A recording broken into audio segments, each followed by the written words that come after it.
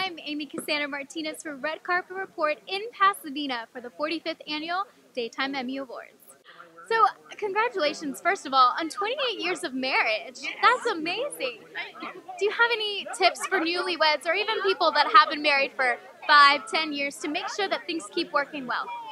I would say you really have to work at keeping the spark in your marriage.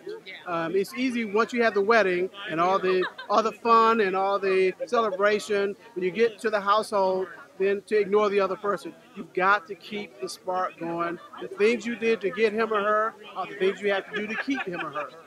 Which brings me to my next point. Who pursued whom? Who? Here. He chased me. I'm going to go with that. That's right to a degree. We actually started out as friends. Yeah. I tried to set him up with my roommate in college, and it was a disaster. Yeah. And then he ended up with me.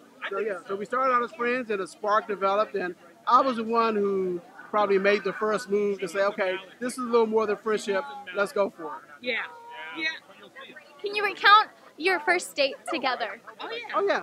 Our first date was December 4th, 1982. It was a Saturday. We went on a shopping trip to a mall in Atlanta. We got dressed. We were matching outfits, and we got so goofy. Pink and gray. Yeah. And we actually have pictures of our first date. Yeah. And our wedding colors were the same thing. We wore pink and gray on our first date. We wore pink and gray on our wedding. That's so beautiful.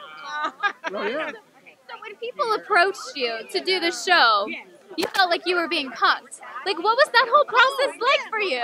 Well, I'm sitting at my desk working, and they said, yeah, we're calling MGM is doing a new TV show. Would you like to do it? And we're like, yeah, who is this? And finally, when she gave me the name of the company, I Googled it immediately, and it was for real. And I was like, okay, wait a minute, you're for real? And she said, yeah. And we were like, okay, well, we'll get more information. But as we went through the process of auditioning, I kept telling her, this is never gonna happen. We're an old married couple from the Midwest. Ain't nobody gonna hire us. And here we are, 21 months later. On the red carpet, no less. This is unbelievable. I know. And nominated for the first season. Yes. What was that whole process like for you? What did you do to celebrate, first of all? I think we were too dumbfounded to celebrate because, I mean, it was nowhere in our imagination that we would get nominated after the first season. So I think we were numb for a couple of days until it really sank in that we've actually been nominated. We're actually going to the Emmys. Yeah. And I must have hit him 3 times, like, come on! And he was like, stop it, stop hitting me. We got nominated, stop hitting me. So yeah, I was out of control, actually. Where were you when you found out? We were taping season 2. Yeah, so they came in, and the director, our executive producers, our associate producers, and we're like, golly, that must have been a bad taping we just did. And they're like, very serious, and then they're like, well, we just want to let you know and congratulate you. You've been nominated for Emmy. And we just kind of sat there and looked at him for a minute. And I looked at him, and they're like, you've been nominated for Emmy. We're like, ah! So complete freak out. And then after we found out the news, we had to resume taping because we weren't scheduled. Yeah. That's professionalism right there. That's amazing. Now, once, you guys win your Emmy today. Your lips to God's ears. Hey, for sure. What are you going to do tonight to just de-stress and get ready for the next We got parties. Yeah, there's a reception and a party and maybe a party after that. And, we'll see where the night takes us.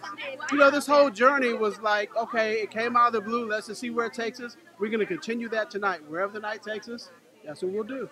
As long as it doesn't involve bail money, we may be doing it. Nights are so much fun. Thank you for everything, and congratulations. Thank you. Thank you so much.